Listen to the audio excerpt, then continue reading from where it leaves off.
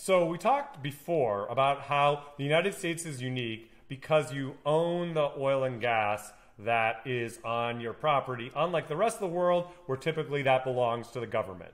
When we talk about how you own it, it's important to learn some of the basic doctrines that describe that ownership. One of them is the ad Coelum doctrine. There's different ways to pronounce this. Some people say ad Coelum, some people say ad Coelum, some people say ad Coelum. I'm going to say ad Coelum.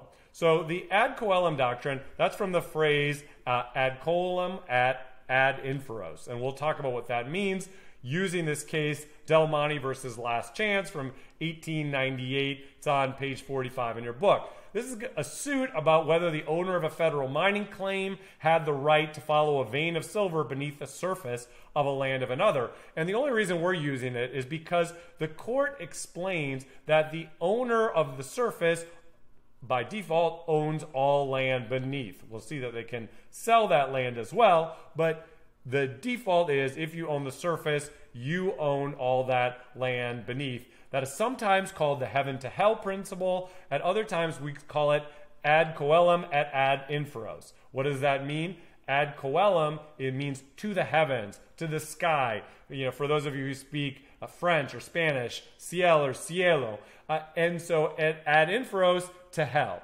Now, it's kind of a little bit bizarre because we call it the ad coelum doctrine, even though we're usually talking about what you own beneath your surface, which would technically be ad inferos. But it's because this principle really applies both ways and, of course, had to be modified to allow planes to fly over people's land. We had to say, well, those kind of technical rules of trespass don't apply when a plane flies over your property. And what we're seeing here is that in the minerals context, you do own the minerals beneath your land. Later, we'll consider, whether that should apply to any kind of technical trespass the way it would if somebody were to trespass on the surface of your property.